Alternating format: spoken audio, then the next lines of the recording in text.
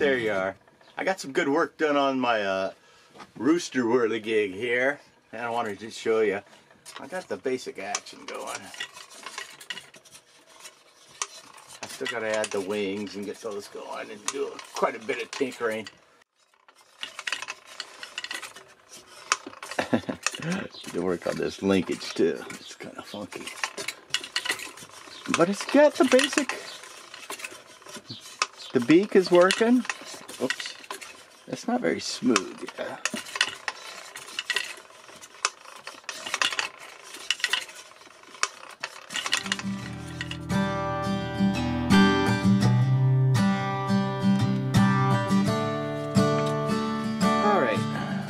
Well, now I'm gonna work on the leg a little bit. I need to put a rod in here. So here's what it looks like. He says drill a 5/16 inch hole. I'm gonna put it 3/16 because I got bearings for a 3/16 inch shaft. Well, to make sure I don't drill through, do this. It's probably an easier way, but this is the way I'm going to do it.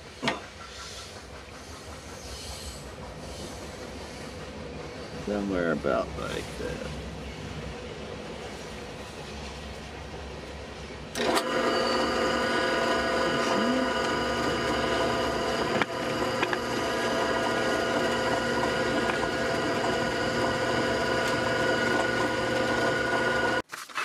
I got these two rods. Let's see how big they are.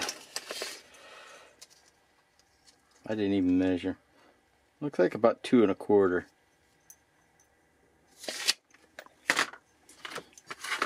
So I'm just going to pound these in here. So now I'm going to take a 1/16 inch drill. Try to drill a hole. It's tricky. I got a long ways to go. I want to drill a hole through the rod and secure it in place. Well, since I missed, I drew a line on there. See if I can't hit it this time. I think part of the problem is I'm trying to do it on camera.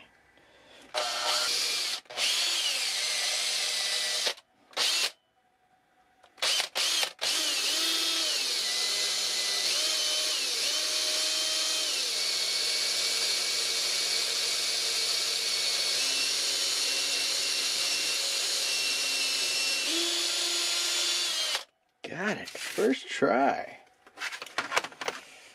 Alright, measure about like that.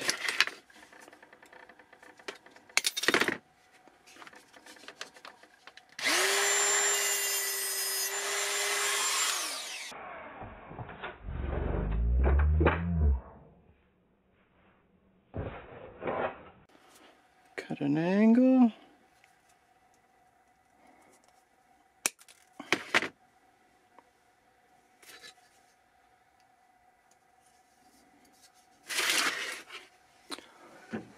Where's my little, I like this little hammer.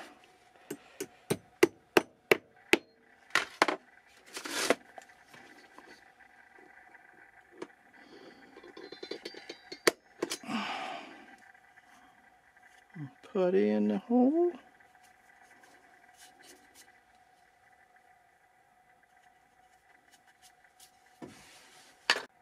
I think this is for the legs.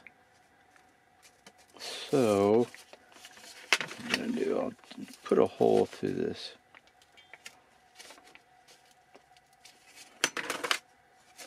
Turn it over.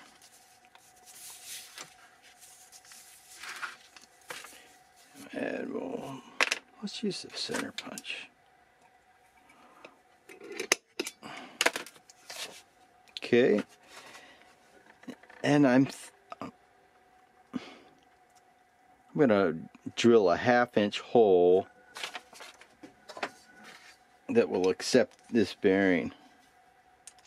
So this will go in here like this. Right like that.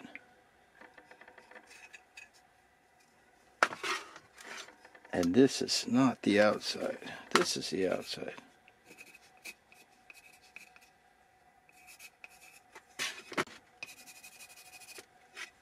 I'm drilling a pilot hole here first. I'm going to come back with the 1/2 inch bit now.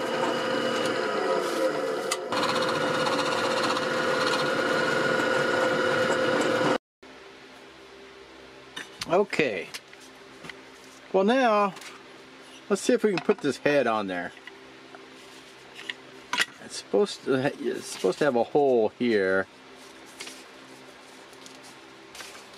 Poke a hole through here.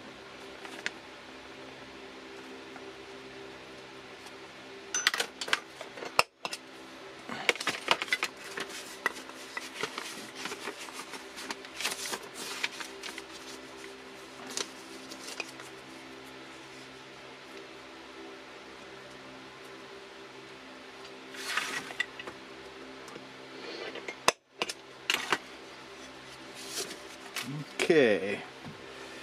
I'm not quite sure how he says you're supposed to attach this.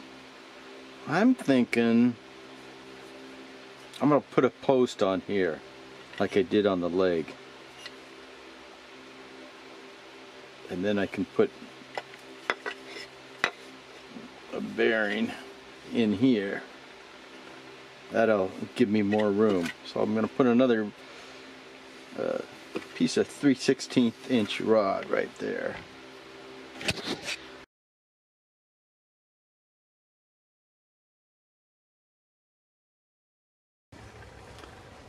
Well, here's what I got now. The leg on there. But I had a few problems with this crankshaft. I bent it out according to the diagram. But if you put it like this, there's absolutely no way it's going to fit. It's got to fit in between these two. So that's definitely not going to work. I took this diagram and I scanned it, and then I pasted it into my paint program and I reduced it 50%, and I got this. So now I think that size will work in between this space here.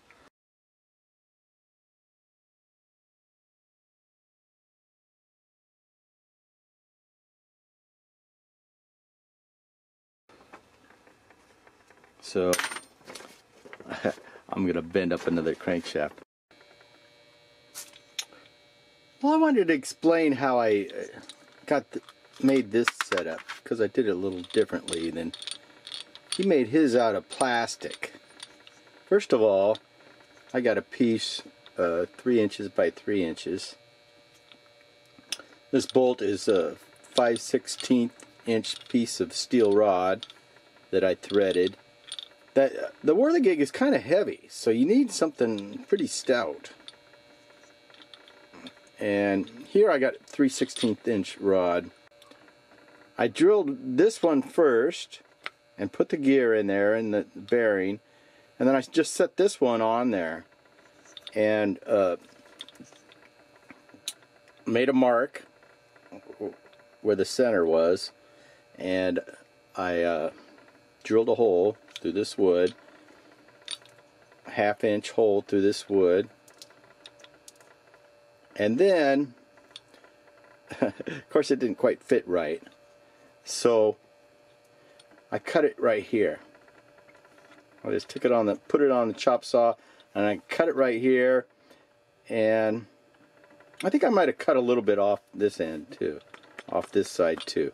Anyway, I made a little gap in there, and then I made this shim. I just cut a piece off there, and I kept sanding this shim on my belt sander until these matched up just the way I wanted. Let's take a good look at that. I also put a piece of paper. I just tore off a little piece of paper and I put it between the gears while I was trying to line them up, just so I made sure I had some clearance. Well, after I did that, I glued everything together with the wood glue. I clamped it together and glued it. And then I came back after the glue was dry and I put some dowels in there. You know, kind of like nails, something to hold this, all of this together. Basically, I made a shim and I just kept sanding that shim until I got the fit I wanted. Well, the other thing is, I had problems with this clamping hub. It's supposed to clamp onto this shaft to keep it from the shaft from spinning. So it's like part of the gear.